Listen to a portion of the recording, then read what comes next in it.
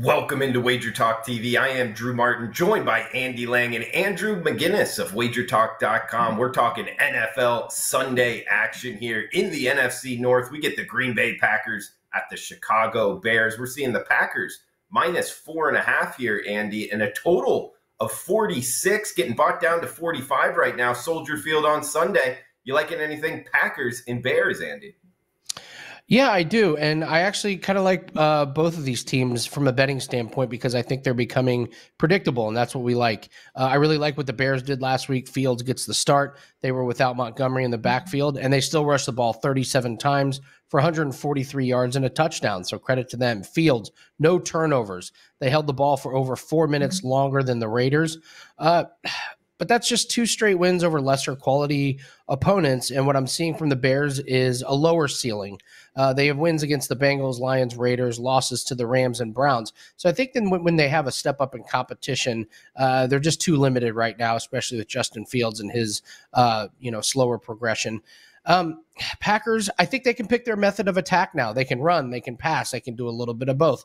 Last week, they threw for 39 times and rushed for 22 in a win. Against the Lions, they threw 27 times and rushed for 31 times in a win. And we have the Bears that are 12th in rush and pass defense.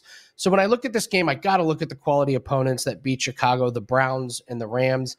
And the similarity that they have is the Browns and Rams both got up early in the game and made the Bears play from behind. I think that's going to be what Packers want to do. The Browns were up 7 at halftime.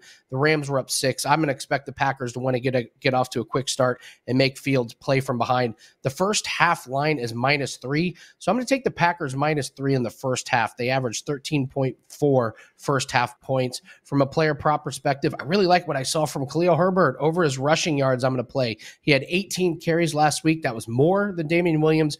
No catches, so he got all of his touches on the ground. He had 75 yards on the ground, and the Packers gave up over 100 yards rushing last week. So with this game, I'll take the Packers -3 in the first half and Khalil Herbert over his rushing total.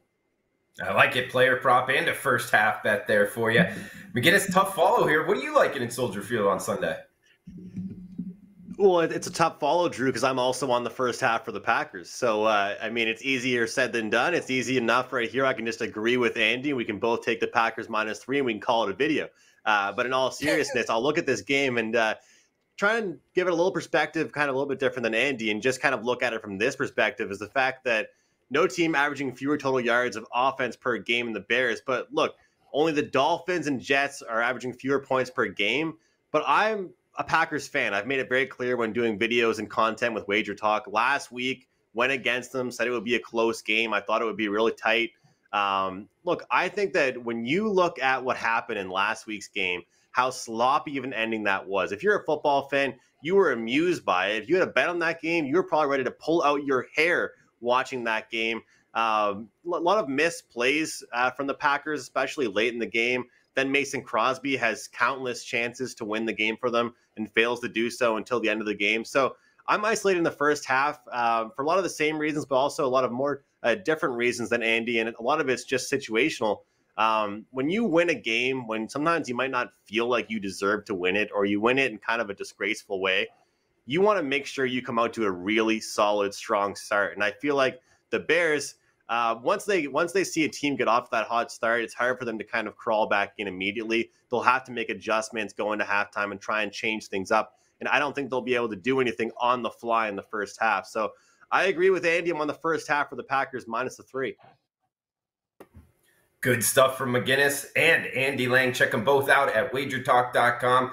Guys, also remember, Mondays, $9 Monday at WagerTalk.com. Every play from every handicapper discounted to just $9. A great day to check out WagerTalk.com.